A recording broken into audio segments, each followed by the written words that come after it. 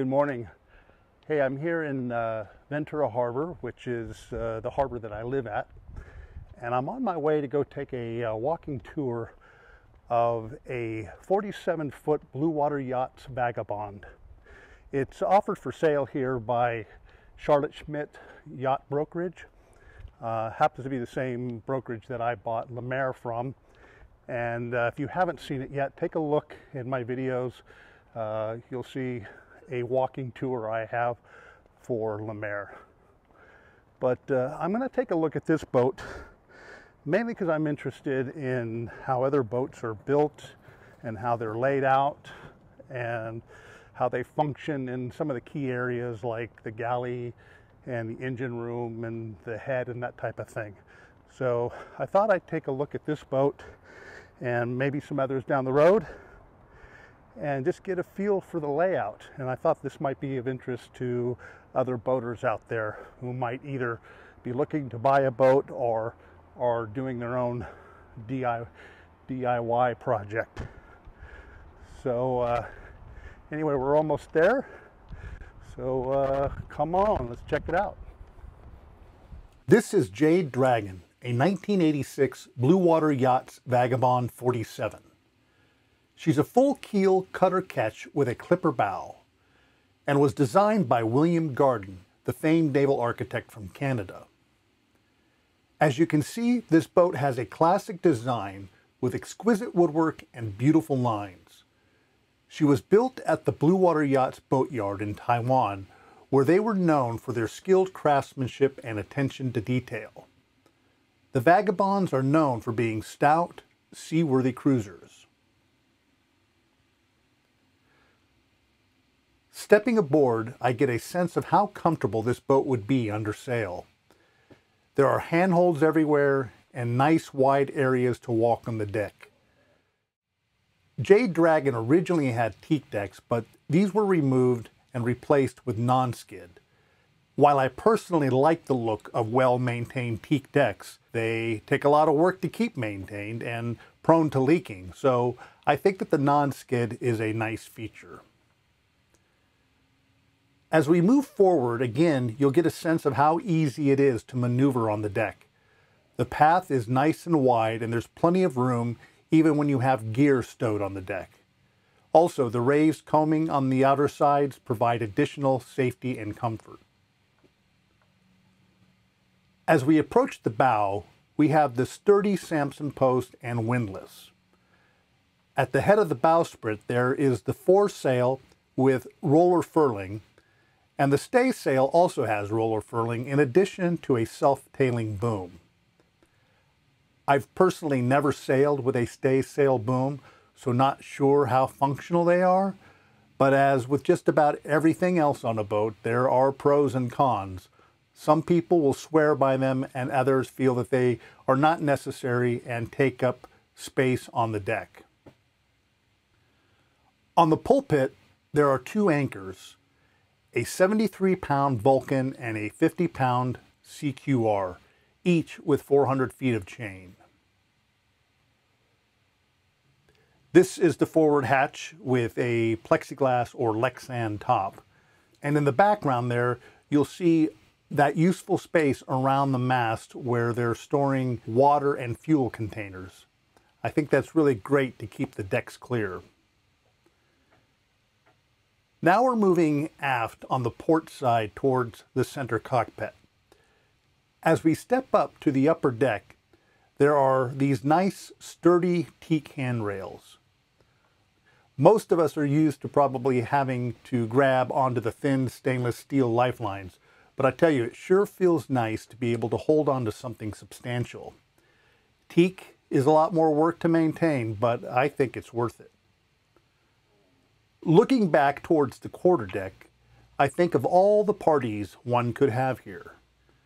Also a great place to sun yourself while under sail without having to go too far away from the wheel, unlike going to the forward deck to lay out. Speaking of the wheel, here is the center cockpit.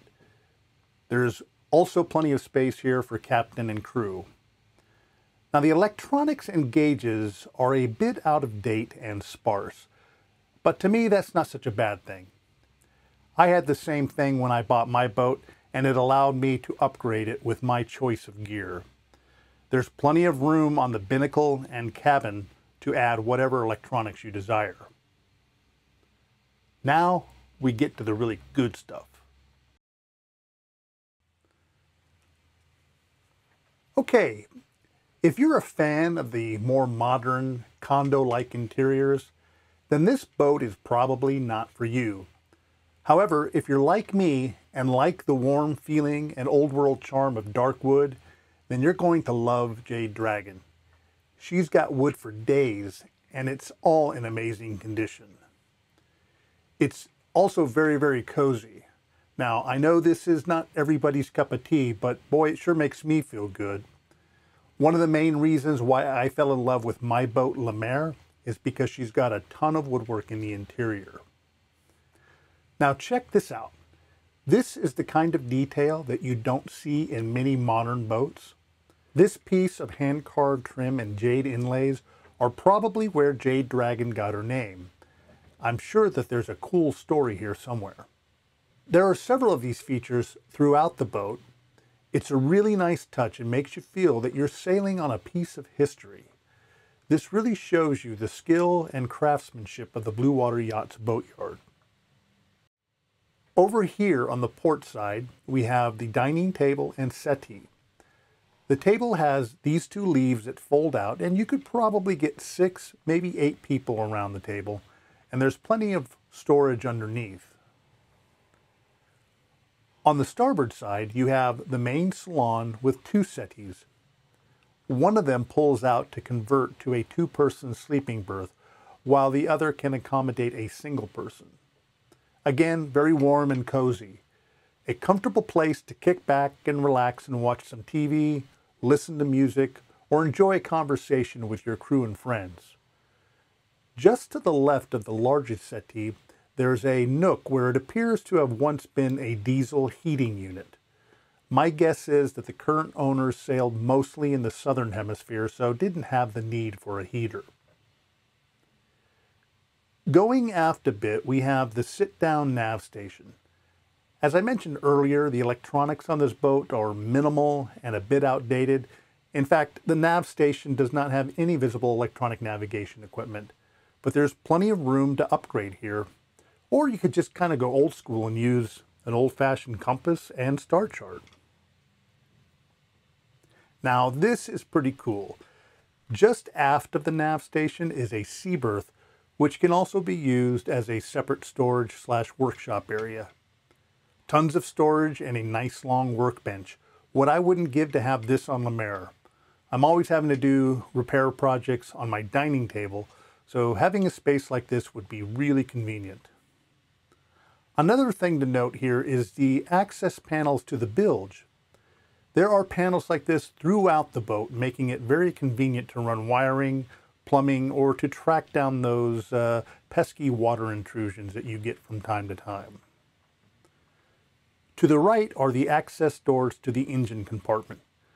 The engine is a 4-cylinder diesel Volvo turbo with 90 horsepower. There's a 200-gallon fuel tank feeding the engine, which should provide pretty good range. There's a fair amount of room in the compartment to do routine maintenance, and while there's a lot going on in here, everything is really well organized. At the end of this hallway is a door here that leads directly to the shower and head that are part of the main stateroom. We'll take a look at that in a minute. But for now, let's continue moving forward to the V-berth.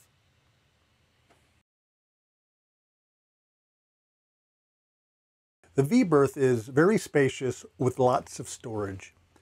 And no surprise here, lots of rich, beautiful wood. There's a good amount of light from the overhead hatch, and directly forward is access to the chain locker. On the starboard side is a deep and roomy hanging closet. Opposite of that is the wet head with a traditional hand pump toilet and a shower wand sink and mirror. Pretty standard there.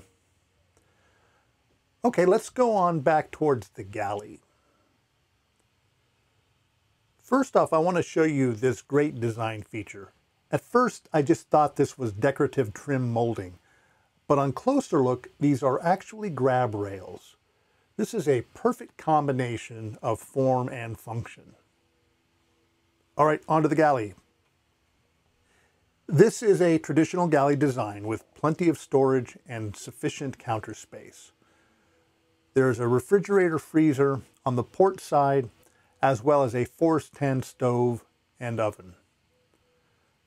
On the opposite side is a double well stainless steel sink, and again more storage and counter space. This would be a very comfortable and safe galley to cook in while underway. All right, on to the master stateroom. It goes without saying, but the stateroom has lots of wood and lots of storage. Two things I would never tire of. We have another carved beam overhead and a hatch for light and ventilation. The bed is queen size, and I really like those transom windows that look out over the water. What a great way to wake up in the morning. Over here is an in-suite vanity with a sink. This is a really great feature for a couple, as this gives an extra sink in addition to the sink in the master head just off to starboard. The master head sink and mirror are separate from the wet head, which is a really cool feature. And here's the door that we saw earlier that leads to the sea berth. So that finishes my tour of Jade Dragon, a 47-foot Vagabond. If you're interested in this boat, there is contact info for the broker in the description down below. And if you like this video, please give it a thumbs up and subscribe to my channel. This is the first of what I hope will be many of these type of boat tours. Thank you, and hope to see you soon. Cheers.